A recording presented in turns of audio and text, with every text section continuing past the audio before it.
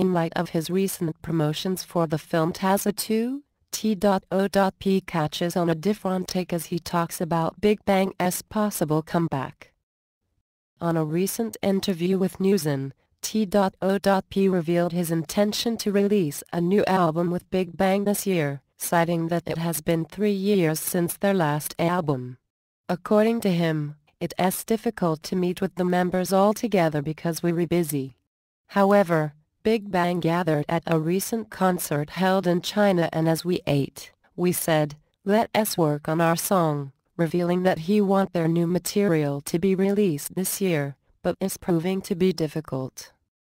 At the time of the interview, Tang was busy with his concert tour in Japan, which will be followed by his upcoming concert in South Korea.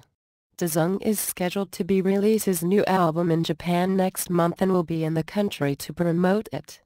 Seungri is currently busy on various Japanese programs, while Ji-young is on break. He states that once the Entertainment's world tour finishes this year, they plan on aggressively working on their new album as soon as possible. The Entertainment has not made any announcement regarding Bigbang's comeback yet.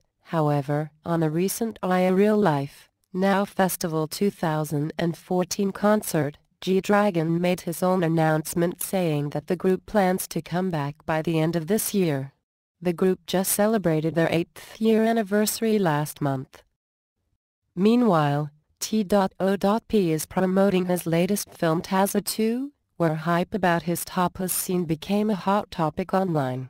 The 19+ rated film, which also stars Shin Sek-young, Yoo Ha-ijin and Lee Ha-neui, just celebrated the success of reaching 1 million audiences in just 5 days.